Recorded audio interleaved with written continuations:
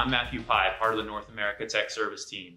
I serve as the biological subject matter expert. I'm coming to you today from Eastern Maryland at our FMC Stein research farm, and I'm excited to be telling you about a new product we'll be offering in 2022 called Zironar biofungicide bionematicide.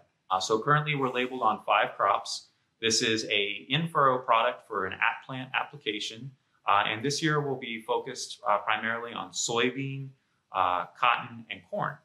And so Zironar gives season-long protection against key diseases such as Rhizoctonia solani, some of the Fusariums, and then suppression of nematodes such as root knot, soybean cyst, and lesion nematode. And we're able to achieve that because Zironar is comprised of 2 root colonizing bacillus bacteria, which begin colonizing the roots when the seedlings germinate.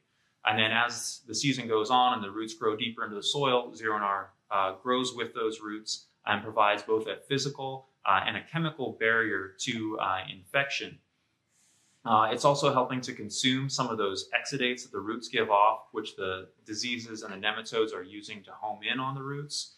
And then the compounds that it's producing are directly inhibitory to fungi and nematodes. So I wanted to tell you a little bit about what we've seen in the previous season with Zironar in the field. So early in the season, we've seen Zironar helping improve seedling vigor. So seedlings that are encountering stresses such as Rhizoctonia or say a hot seed treatment, Zironar is helping them overcome that early season stress and grow out of it much healthier than they would without Zironar. And then by mid-season, we're really starting to see the benefit of that root colonization. So we're seeing more robust root systems with increased secondary branching in those roots. And that increased secondary branching isn't limited just to the roots. We're also seeing increased branching in the shoots, which is going to help us with canopy closure to help shade out any of the weeds that might still be left in between the furrows.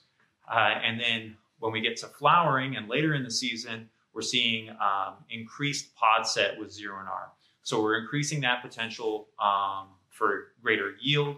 And then that root system, which is more robust and vigorous, is going to help overcome any issues with nematodes or drought. And so this season, what we'll be doing is taking you along with us into the field, showing you Zironar in action on those key crops.